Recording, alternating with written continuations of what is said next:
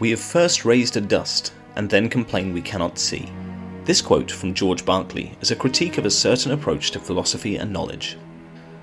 Berkeley was an idealist who believed that reality consists solely of minds and their ideas. Material objects, according to Berkeley, exist only as perceptions in the minds that perceive them. This notion contrasts sharply with other philosophical perspectives, such as materialism and dualism.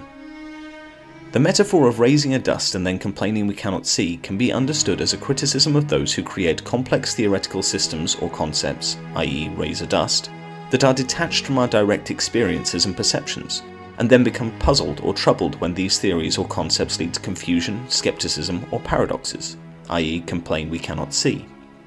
In essence, Berkeley is arguing that many philosophical problems arise from overcomplication or abstraction that strays too far from our immediate experiences.